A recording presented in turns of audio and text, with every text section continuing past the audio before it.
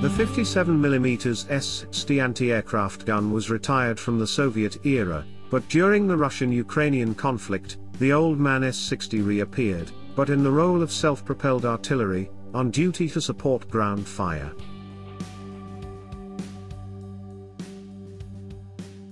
The 57mm S-60 anti-aircraft gun was developed by the Soviet Union at the end of World War II, but was removed from the Soviet Army's combat service in the early 1970s, when mobile man-portable air defense missiles popular. But after the outbreak of the Russian-Ukrainian conflict, truck-mounted 57mm S-60 anti-aircraft guns appeared in the Donbass.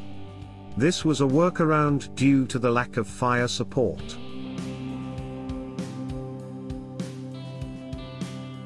The 57mm cannon proved to be an effective weapon against all light armored fighting vehicles and some wooden fortifications. At the same time, the self-propelled chassis makes it possible to quickly leave the battlefield, to avoid counterattacks. After the outbreak of the Russia-Ukraine conflict, the old man S-60 continued to be trusted.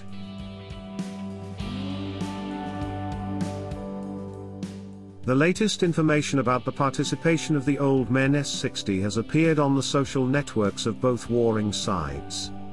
During the operation in the city of Lysychansk, the S-60 anti-aircraft guns helped the pro-Russian militias defeat many Ukrainian targets. In recent times, there has been information about Russian S-60s being taken out of storage in large quantities and sent to the Ukrainian battlefield. Analysts say that these anti-aircraft guns will also be mounted on trucks, and continue a new life.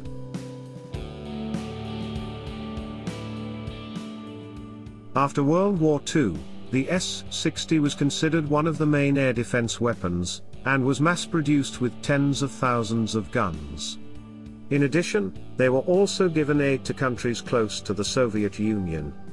After anti-aircraft missiles were put into common use, the S-60 was retired from the Soviet Army in the early 1970s. But now, such weapons are being taken out of storage, and they continue to play a new role as direct fire support weapons on the ground.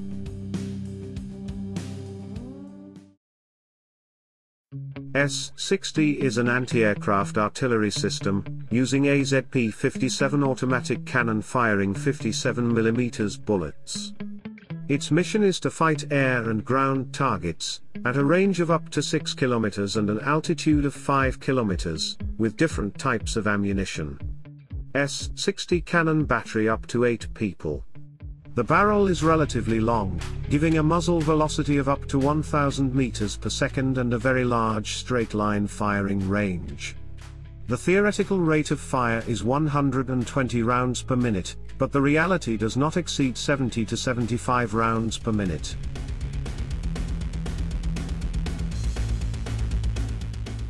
The improved S-60 anti-aircraft gun into a self-propelled howitzer is a temporary solution. However, it has certain advantages.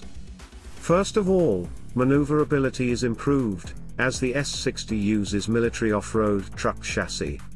The AZP-57 cannon, although more than 70 years old, still shows high combat performance. The cannon is capable of hitting targets at a distance of up to 6 kilometers.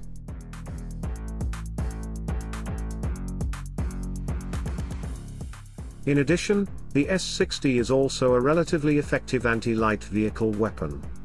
With conventional high-explosive shells, at a distance of 1 kilometer it can penetrate through steel plate 95 to 100 mm thick.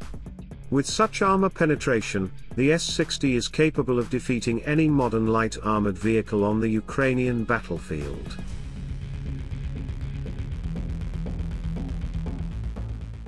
Homemade S-60 self-propelled anti-aircraft gun also has a disadvantage, which is the lack of protection for the crew. Normally, the S-60 anti-aircraft gun has only one protective element, the cannon shield. The addition of protective armor around is absolutely necessary. The S-60 only has an old-fashioned optical sighting system, so accuracy is limited.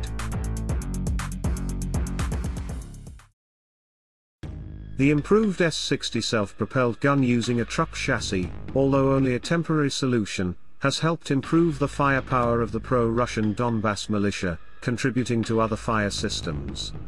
In addition, combat realities have once again shown the effectiveness of the 57mm cannon in general.